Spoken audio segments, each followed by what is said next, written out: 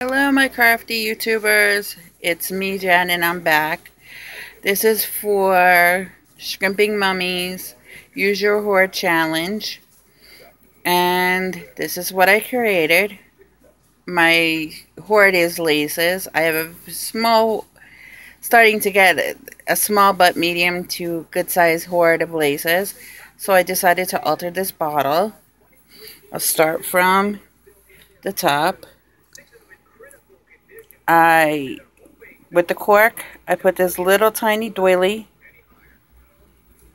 and wrapped around the flat back pearls and added this pearl on the cork. Then I wrapped these little rose trim. I have a bunch, so I used those up around the neck. Then along the sides, I put this lace, this white, with this blue and white lace beaded trim around it. The peach, then I trimmed that with the peach open rose wild orchid craft flowers, along with the little rosebud, and I forgot what the name of this flower is, and I'm sorry. And with this little tiny flower, all from wild orchid. Then I added this lace on top of here around the rim. And then I put this wide eyelet lace. And all these laces you could get that I have found on Etsy and different other avenues. And I trimmed it with this one, which I got from Michael's.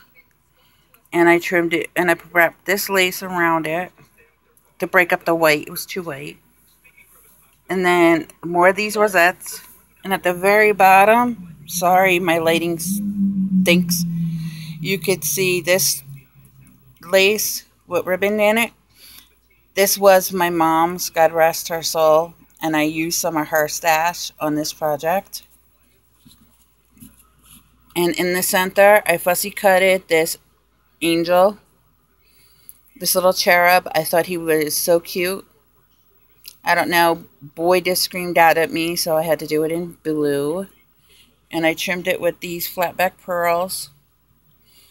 And at the bottom, I did the wild orchid craft flower spray at the bottom with these little leaves. I gotta find the little leaves. I just love these little leaves, the two-toned leaves. So this is my project for Scrimping Mummies Use Your Hoard Challenge. Like, comment, share. And Amanda, I hope you like what I made. I tried my best to use what I had. And you'll see more projects from me soon. I'll talk to you all later. Have a happy crafty day. Crafty hugs, crafty love, and blessings to you all. And I'll see you in my next video. Bye-bye.